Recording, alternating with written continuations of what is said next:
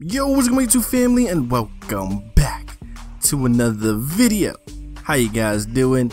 Hopefully you guys are doing great, and today I'm bringing you guys the player review of Combine Warrior 95 overall halfback Darren Mcfadden. Let's check out the back of this car. This car is 6'2", 97 speed, 93 agility, 92 awareness, 97 acceleration, 91 carrying, 87 ball carrier's vision, 88 elusiveness, and 94 trucking. 2008 NFL Combine Warrior Edition. Let's check out the depth chart stats. So some stats that have to stand out to me is that this car has 97 speed, 97 acceleration, 94 trucking, 97 stiff arm. When I first saw this car come out, I was like, hey, Darren Mcfadden, not a big deal. But when I saw the back of this car with 97 speed and 97 acceleration, I had to do a double take. I'm like, is that true? Does Darren Mcfadden really have 97 speed? Yes, he does. This car has to become the second fastest running back in the game behind mystery Chris Johnson. So it's an option for you guys. If you guys don't have enough coins to get yourself a mystery Chris Johnson, get yourself a Combine Warrior Darren Mcfadden. 97 speed and 97 agility. Come on, that's crazy. I didn't know he had that much speed. Even though he has good speed, he does have pretty good catching with 82, so he does have good catching capability coming out the back of the field if you need that, if you're going to use him for that.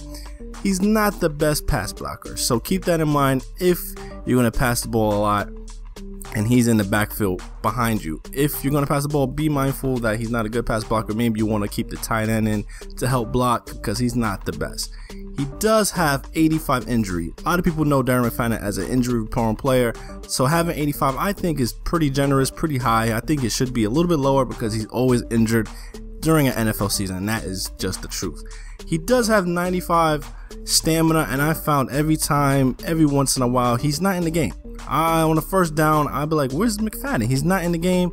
I have Chris Johnson back there, and it's like, keep a good backup because sometimes he's not on the field. I thought 95 stamina would be pretty good for him, but he's barely on the field for me. So that is one downfall I think of this car. So that's the only downfall I can really think of in his pass blocking. So honestly, this is a really good card.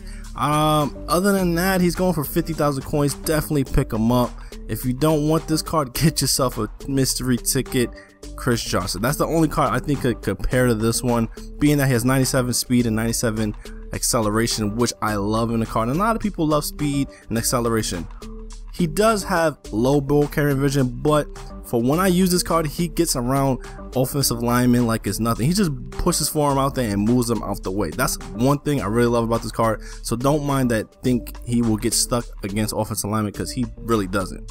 So if you guys enjoyed this player review, if you did, give it a thumbs up, subscribe if you are new, and tell me who you want me to review next. I'm signing out.